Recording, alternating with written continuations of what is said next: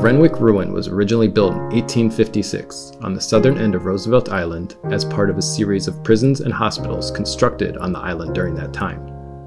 Designed by architect James Renwick Jr. as our nation's first hospital dedicated to the treatment of smallpox, the remnant structure is breathtaking in its abandonment and stands as our city's only landmark ruin. But as the structure continues to slowly deteriorate, efforts to stabilize the ruin and increase public access highlight the importance of preserving this rare piece of New York City history.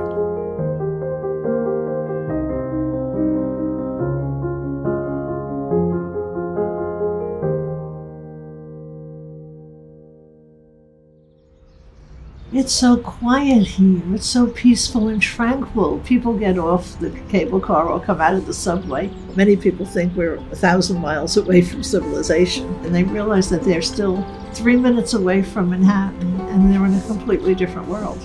It always felt so peaceful and pretty and serene to me, and I tried to understand how it might have felt the exact opposite to people who were there. The only time I got that sense was looking over to Manhattan and imagining that I could never go there.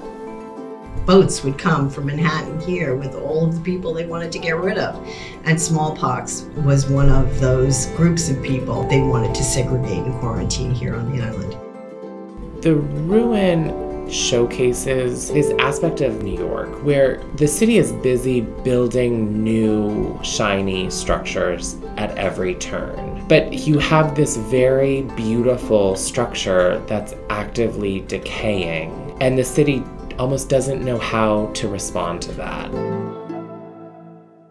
Roosevelt Island is a 2-mile island. It is in the middle of the East River. It technically is part of Manhattan. The Renwick Ruin is one of 6 landmarks on the island, which is amazing in and of itself, that an island that's only 2 miles long has 6 landmarks, because I think it's really important for us as a civilization to preserve the beautiful pieces of art and architecture from our history.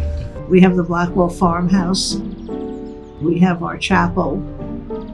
We also have a lighthouse at the north end of the island. We have our octagon, which was originally the entrance to the lunatic asylum. And on the south end of the island, we have the smallpox hospital. Smallpox hospital is a history of medicine. It's a history of nursing.